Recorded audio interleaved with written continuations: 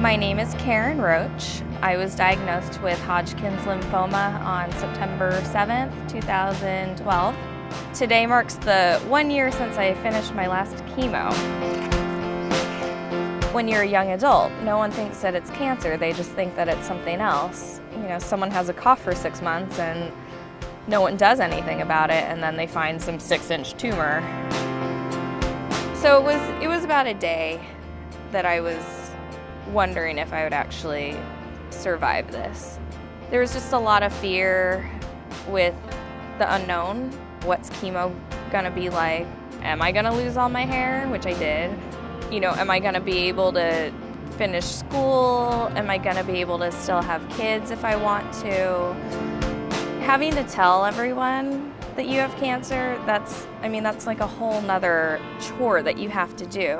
You know, it's like, you don't know how people are gonna react. I had people that I barely knew start to cry. I had people act like it wasn't really a big thing. I was always worried I was gonna ruin someone's day. I would have to comfort people because they'd get upset and I'd be like, oh no, it's all gonna be okay. And it's like, well, like, you should be saying that to me. I found myself struggling a lot when it got closer to my last treatment.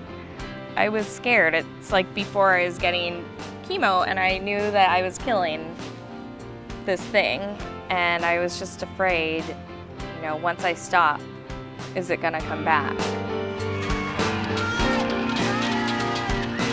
A lot of people ask me, you know, well, how I can't even imagine doing that. How did you do that? And you do it because you have to.